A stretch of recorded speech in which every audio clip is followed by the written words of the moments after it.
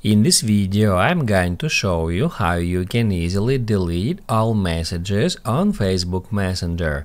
Be sure to watch the video to the very end so you don't make any mistakes, and of course do not forget to like this video and subscribe to my channel.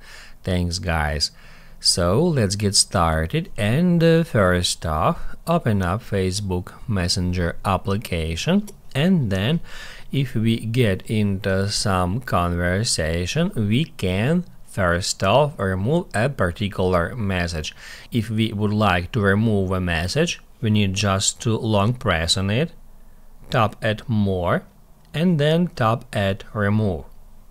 Remove for you, and then remove again. That's how we can easily remove a message from our recipient, and in the same way we can remove our own message. However, instead of delete, we need to tap at unsend, and then we'll be able to choose whether we would like to unsend it just for you or for everyone. Our own messages we can delete even from the recipient's conversation by hitting at an unsend for everyone, just like that. As you can see, now it says you unsend a message. However, if you would like to delete all the messages in the conversation, you need to go back to chats, and then all we have to do is just swipe to the left, tap at More, and then tap at Delete. You will be asked, are you sure you would like to delete this entire conversation? To continue, tap at Delete.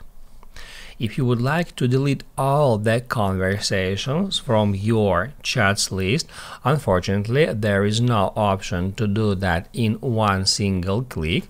However, you can easily do so by deleting all the conversations one by one in the way I just showed you.